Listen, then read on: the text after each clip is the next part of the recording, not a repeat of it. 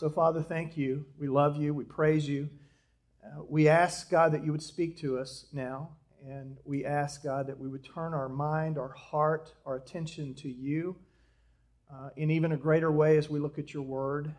God, draw us close to you. Help us to open up our minds to what you want to teach us. But more than that, God, lead us into deeper relationship with you, that we might come to understand exactly who you are. I pray that the words of my mouth, the meditations of my heart would be pleasing to you. And I know that there are people in this room who come in here with different needs, Father, different reasons, different things that are on their hearts. I pray that you would meet those needs according to your riches. I pray that you would remind everyone in this room today that you are here and that your presence matters, that we would find peace in you. I trust you for these things, and I pray these things in Jesus' name. Amen. All right, well, if you have the church app, you can actually look on the app to the notes section. You're going to find there a message outline. It's got the outline of the sermon today along with the scripture verses. But if you have an old-fashioned Bible like mine, you can turn to Genesis chapter 2. That's where we're going to start. It's not where we're going to end, but it's where we're going to start today. There are, in the United States of America, some crazy laws that exist.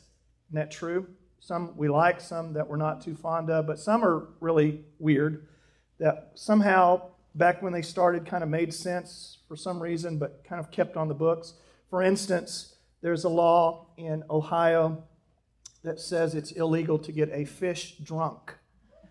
So I'm not even sure how you would do that, but that's the law. In Topeka, Kansas, it's against the law to annoy a squirrel.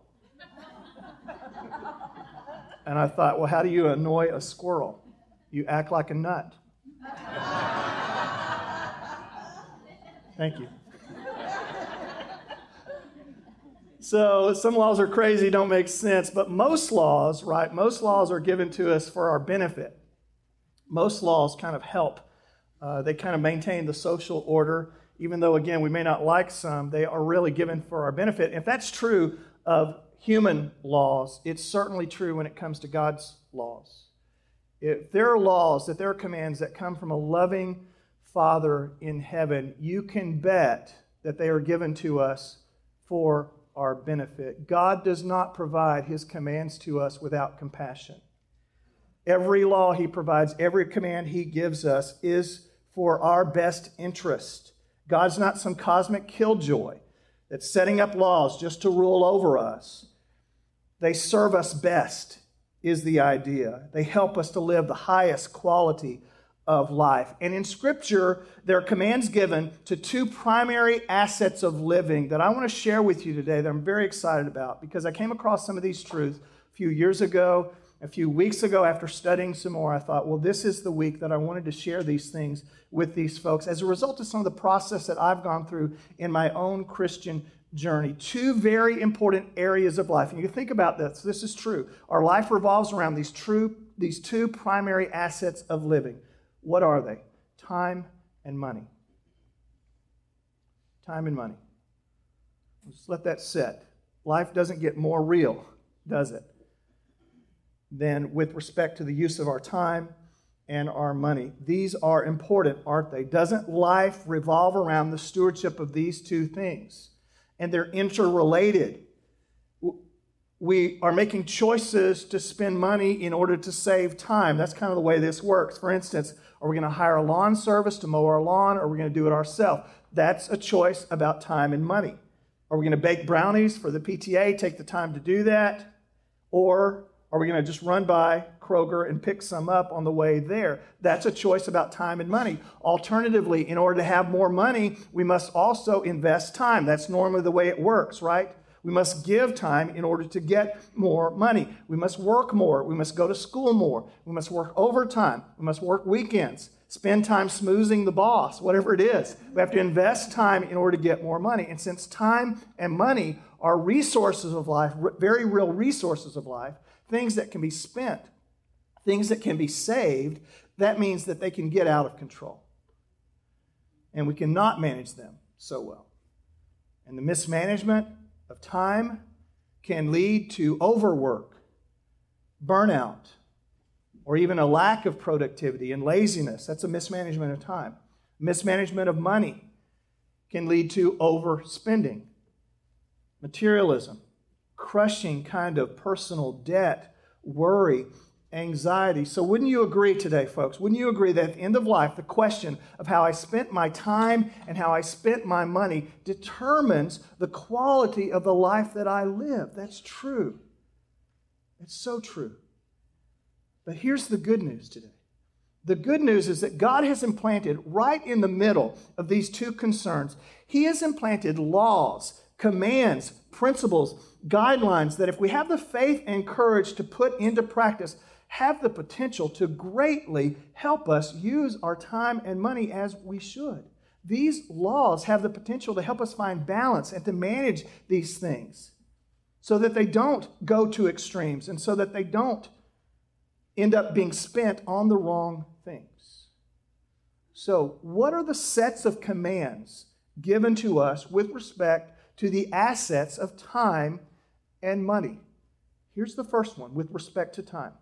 It's the principle, the teaching, the command of the Sabbath. Keeping the Sabbath. The Sabbath is an offering of sorts to God. An offering of a full day of our week to God. Giving that part of our real lives to Him. Now, this principle, this precedent was set long before the law came into existence, before the law of Moses. In fact, we see it in God Himself. In Genesis chapter 2, verses 1 through 3, look at what it says about God Himself. So God blessed the seventh day and made it holy because on it God rested from all His work that He had done in creation. Now, there is no command in this particular passage for you and me to rest. It's just explaining that God rested. Yet, it does say that the seventh day was set apart. It was sanctified. It was made holy by God because it was the day that God rested from His work. God rested from His work not because He grew tired. He doesn't grow weary. It's because He took that day to reflect and to ponder and to look upon His creation and to celebrate His creation as good. So He rested from the work that He was doing. And in Exodus chapter 20, the 10 commandments are contained. You know the top 10. Where Moses is given these 10 commandments for the people of Israel, the fourth command in the 10 commandments expresses the desire of God for His children to rest and to restore on the seventh day. And this command, we're going to read it here in just a moment, is very clear. It's very clear and it's quite compelling. Exodus 20, it says this, remember the Sabbath day. There's the idea, don't forget it. Don't just kind of hydroplane past it. Remember the Sabbath day to keep it holy.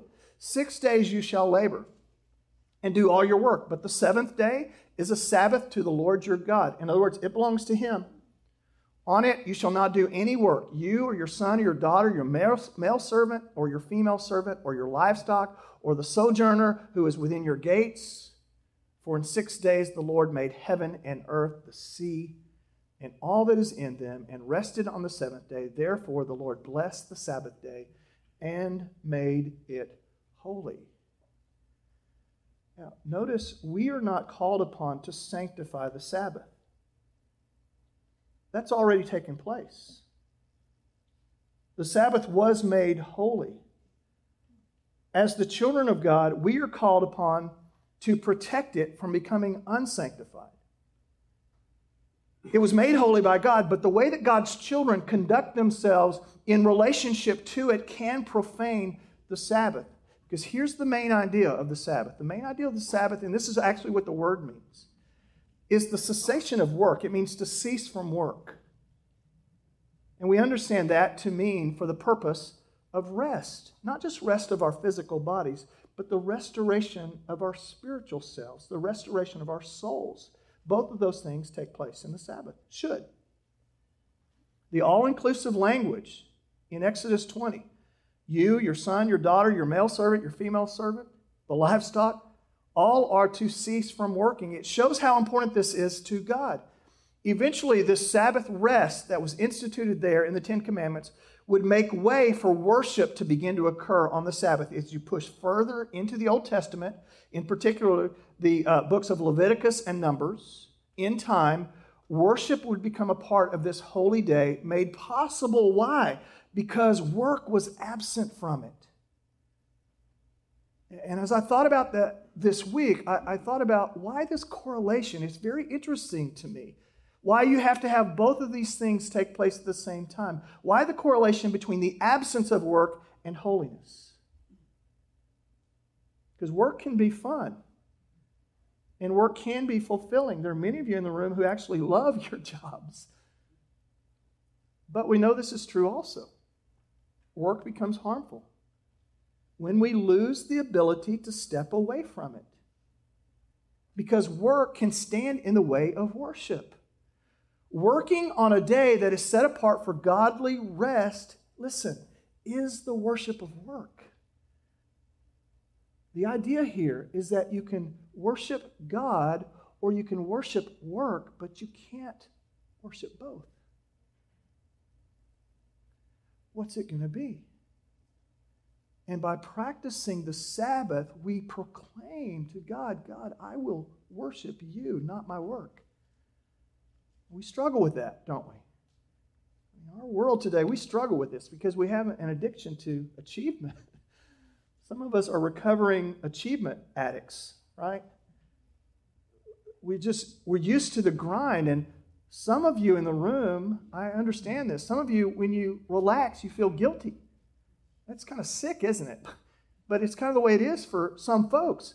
You feel selfish or irresponsible, or you feel undisciplined. There's still work to do, you say to yourself. And so you feel like you're not being as productive. I could be more productive doing some work, getting some work done. Things will crash, things will burn if I step away from my work. I mean, my people need me, my organization needs me, my company needs me, my team needs me. And we think we're indispensable. So the Sabbath does not mean being finished with work. That's not it at all. Rarely do we finish in 1 week the work that we have to do in that week. Rarely do we. Instead, get this. Please get this. This is the spirit of the Sabbath. This is why this is so important for us today, in today's world. The Sabbath means being free from the internal need to work.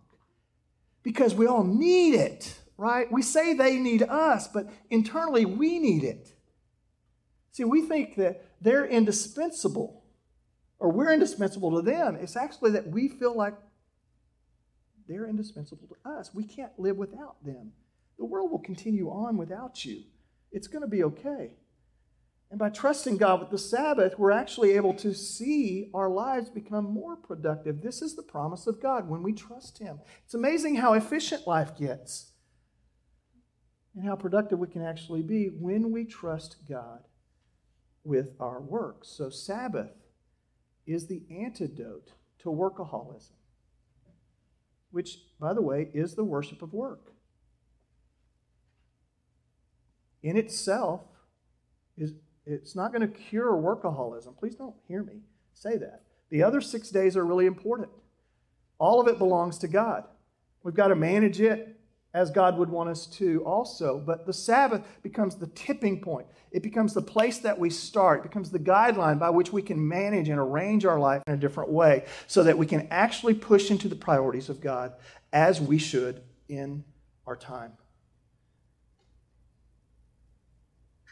The Sabbath is the principle, God's loving command to help us draw boundaries around labor and live healthy, emotional, and spiritual lives. So that's the management of this asset of time, this principle of the Sabbath. Again, the starting point for getting it right.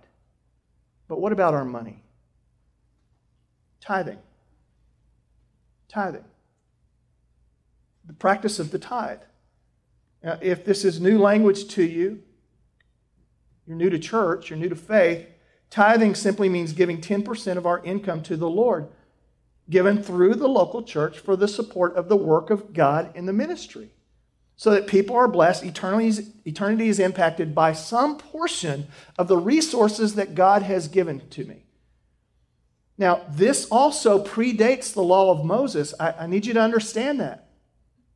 Because people will proclaim it's legalism. It predates the law. In Genesis chapter 4, for example, we see that Cain and Abel gave an offering to the Lord. So there from the beginning was an offering being offered to God.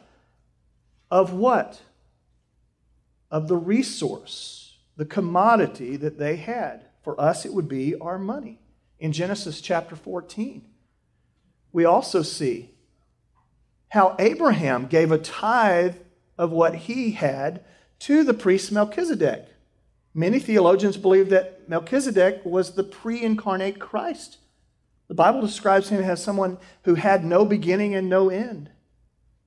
And so Christ himself, Abraham was offering to God this tithe of all that he had. Then we push into the law of Moses and we see the actual commandment for tithing. The loving command of God. Here's where it is in Leviticus 27. It says this, and all the tithe of the land, whether the seed of the land or the fruit of the tree, notice it's all encompassing. Basically, whatever is our income is the Lord's. It is holy unto the Lord. Later, through the prophet Malachi, we see the Lord's condemnation of those in the Jewish priesthood, these spiritual leaders who were not tithing. And we also see in this passage the promise of God to those who would. In Malachi chapter 3, verse 10, here are the words of God through the prophet Malachi. Bring the full tithe into the storehouse, that there may be food in my house, and thereby put me to the test. Says the Lord of hosts, if I will not open the windows of heaven for you and pour down for you a blessing until there is no more need. Get that, until there is no more need. God is saying to his children, I will provide for you as you trust me with this resource of your life. He's saying the same thing in the Sabbath. If you trust me with your time to obey my commands, I will provide for you. I will provide for you in this resource of money. So the main idea for the tithe is not the cessation of work. It's the cessation of want. To say that 90% is enough, that I am free from the need for more, and that I can give up 1/10 of it. To say, I have enough. And God, thank you for providing for all that I have. All of it's yours. But here, I give this to you as a way of symbolizing the fact that I trust you in this area of my life. So tithing stands as the antidote to greed, which is the worship of money. Are you getting a sense of what I'm talking about with respect to the idea of worship? It could be worshiping work, or it could be worshiping money. Jesus said it himself. He said, you cannot serve God and money. For where your treasure is, there your heart will also be. So again, tithing is not going to cure greed. I'm not saying that, but it's a tipping point. It's a place to start. The rest of our money matters as well. How we manage it, how we save it, how we spend it, how we invest it. All that matters to God. But this is the practice, the command that allows us to start moving in the right direction toward the management and the stewardship of this thing called money. Now, there are those that believe that Jesus rejected both the Sabbath and the tithe. I do not believe that that's true. When it comes to the mispractice of it, the wrong practice of it that he witnessed among the religious leaders, absolutely, he condemned it. It was shameful what they were doing with the Sabbath and with tithing. When it was practiced incorrectly, yes, Jesus rejected it. But look at what he says about himself in Matthew chapter 5. He said, do not think I've come to abolish the law and the prophets. I've not come to reject it, to wipe it away. But rather, I've not come to abolish them, but to fulfill them. Here's what I'm saying. Jesus did not reject the Sabbath. He intended to fulfill the spirit of it. He rejected the legalistic practice of it, having the law of it, but not embracing the spirit of it. He rejected the omission of the spirit of the Sabbath. in its practice. The Sabbath still stands as a principle of rest and restoration for you and me that is so important, especially in our day and age, that every week for 24 hours, I figure out a day, whatever day that is, I figure out a day that is set aside for restoration, rest, and for worship. That principle, I believe, still stands today. The same is true for the tithe. Jesus intends to fulfill the spirit of the tithe. He rejected the legalistic practice of it. He rejected the omission of love and joy and generosity in it. He rejected those things. But the principle still stands. That I give a full 10% of my earnings to God as a token for all that He's given to me. It is His already. It is wholly unto the Lord for His use and for His purposes. Now, there are amazing similarities between these two, and this is why I was excited to share this with you today. Because they stand in stark contrast to the world in which we live. God's loving commands from a loving Father in heaven, from His heart, He desires something better for you and me as the children of God. And these two things, with these real aspects of our real lives, God seeks to bring peace to that which causes chaos. You know this is true. It doesn't even need to be said. There is such a lack of peace in our lives and people in this room with respect to the use of our time and the hurriness of life and the craziness of life and the pace of life. All those things, there's such chaos with respect to money and how it overwhelms and how it controls us and how it brings about worry and anxiety. You know that to be true. God desires something different for His children. These are stepping off points to get to that place, to bring peace and perspective. So, what are these similarities? It's so ingenious of God to do this. What are the similarities between Sabbath keeping and tithing? Well, first, both imitate God. When we rest as God rested, when we give as God gave, we become what? We become godlike. We become godly. That's what godliness is. It's the essence of godliness, becoming like God. And as we become like Him, guess what? We are drawn close to Him. We have greater fellowship with Him. Both are holy to God. In Exodus 20, it said, remember the Sabbath day to keep it holy. Leviticus 27, the tithe is holy unto the Lord. These are things, not only these things, but these are things that separate us as God's holy people, that are unique as the children of God, that say to the world that we belong to Him, and because we belong to Him, we give Him this part of our lives in order to represent the fact that we are His children. Both are an antidote to the culture. I've already mentioned this some, but the culture is pressing in on us, isn't it? Man, the culture is pushing us into a mold. Workaholism, constant want, greed, materialism, selfishness, all these things are pressures that we feel. But Sabbath keeping and tithing swim against that current. They are avenues, paths by which to push into virtues like contentment and peace in these areas where there's often chaos and confusion. Both bless me in return. Both are truly an investment in myself. Resting blesses me by recreating me and refueling and restoring me. Tithing blesses me by learning to be generous, and the joy of giving becomes a part of my life. I learn, as Paul said, it's more blessed to give than to receive. I learned how good it is to invest in others with the resources that God has given me. Both set my priorities in the proper place. Listen, both are practical ways to actually indicate what is most important in my life. Because time and money tends to run our lives. By keeping the Sabbath, we say, no, I'm going to tell time what to do. By tithing, we say, no, I'm going to tell my money what to do rather than the other way around. And I'm going to use it as God would want me to. Get this, both are proportional. Sabbath keeping is 1/7 of my week. Tithing is 1/10 of my money. Both are systematic. Both are God's ingenious way of providing a plan, a guideline for stewardship. We all need a plan. Without it, we only talk and never do. But God provides a system, a plan by which we can push into the stewardship of our resources in the way that we should. Both are sacrificial. In today's world, to truly Sabbath and to tithe is quite amazing.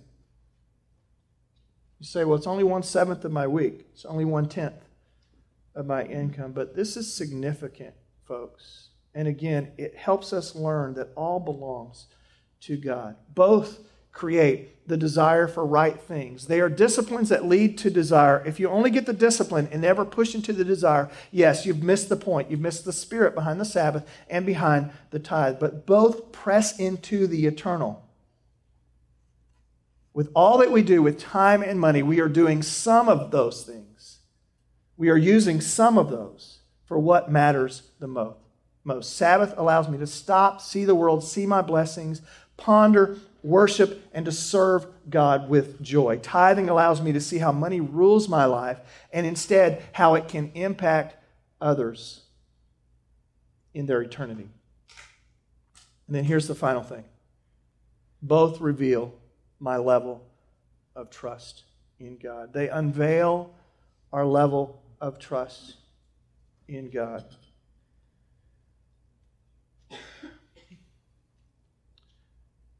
And I don't mean to be direct, but yes, I do. There's something inherent in going to church. There's something inherent in being part of religion where we only proclaim our trust in God but never really practice it. And I want to say to you, if you got more proclaiming going on than practicing in your Christian life, you're probably just kind of indifferent. You're kind of just, okay. The gap between what you proclaim and what you practice is indeed the place where the power and presence of God exist. It is in that place right there where we find the Christian life is a life of joy and is worthwhile. But it takes courage, it takes faith to narrow that gap. So Sabbath keeping and tithing illustrate practical trust in God. One way we might think about it is that by not doing so, we're really expressing practical atheism. You get it? Because we're not practically trusting God. And nothing gets more real in our lives than our time and our money. Not just saying we trust God, but that we actually do. So the Sabbath and the tithe, therefore, since they reveal and unveil our level of trust, here's what's true about both of them. Both are an act of faith. Both are a step of real faith. Sabbath means trusting God with our time. And by default, folks, listen, if we trust God with our time, what does that mean? By giving Him this day, one day a week, where we come, we worship, not to punch the clock and check the box, but we come and we open up our hearts to God to find the restoration that's found, the peace, the power, the perspective that is found in genuine acts of worship. We come and worship and we serve. Many of you serve. It's an act of worship where you rest, where you restore, where you figure out a way for this day to be filled with retreat, activities that are different from the normal 6 days, where relationships that are life-giving are a part of this day for you. All these things restore the self in a powerful way. And when we do, guess what happens? God has a way of taking care of our jobs, in our organizations, in our careers, in our productivity. He has a way of taking care of our family with whom we engage on the Sabbath. He has a way of taking care of our church with whom we engage on the Sabbath. And let me just say to you that the Sabbath is not just some nice little suggestion that God gave. I think so many Christians in the United States of America, our Christian culture, we miss the true meaning of it. Some of you feel if you get to church once or twice a month, you're doing pretty good. I'm just saying to you, that's not pushing into the real spirit of the Sabbath and what the life-giving community of faith should be. It's not pushing into the idea of what worship means week in and week out, that I will stop and I will tell my schedule what I will do on that day. And I will be with the family. And it will be a regular and consistent part of my life. That's Sabbath keeping, and there will be blessings by doing that. The same is true with our tithe. It means trusting God with our money, the substance that we worry so much about and get preoccupied about. It's saying, God, here, I don't want to let it go, but here, it's all yours. As a symbol that all of this is yours, I give you this portion of my life because, God, I trust you. I really trust you. I'm not just saying I trust. I really, really trust you. Here's the good news. Though the Bible is not ambiguous here, these are not nice recommendations, not nice suggestions from God. These are clear commands. But the good news is this: they are clear commands from a loving Father in heaven who seeks your very best. And folks, listen, who wants to take responsibility for you. And who knows in his heart that he can provide for you with respect to your time and with respect to your money. He knows that. He longs for you to know that. So, the question for you and me today is, will we trust God enough to do what he commands? Now think about, what would be that next step for you? I don't know what that would be for you. But what would be that next step for you? Maybe for some of you, it's just first giving to the work of God in this world. Maybe for some of you, it's actually saying, I'm gonna make worship an important part of my life. I'm going to give God more than just leftovers. I'm going to give God my time, my attention. I'm going to give him some of my money. I can express in this small way just some trust to God. Maybe you say, well, I've got the tithing down. No problem there. But you really haven't pushed into what the Sabbath truly means and the blessing that can be in your life. There's some great books out there. Go and read, understand what this day can mean to you. Commit yourself to it. That would be your next step. Or maybe you've got the Sabbath thing down, but it's the other, it's the money. It was funny in our life, and with Tammy and me, the giving thing came really early on, and it was not an issue, but I did not know about rest and Sabbath. And it caught up with me. You know what the old saying is? The old saying is, if you don't take the Sabbath will take you. You know how it'll take you? It'll take you in the form of your health and your mental wellness.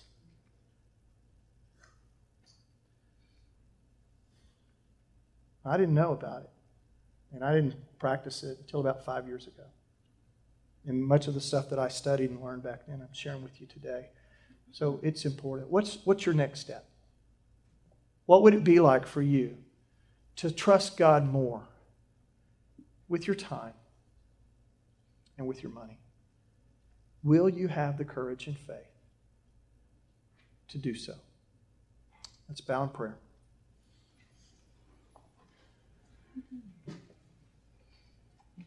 With your heads bowed and your eyes closed, just let me ask you to reflect and to respond. Think about these two areas of life. They're real, aren't they? Some of you walked into the room with burdens with respect to one or both of these. I want to remind you today that God is a God of grace, compassion, and love. These things that he's commanded to you and me are given from a heart that seeks our very, very best. We have a Father in heaven that we can trust, that we can depend upon,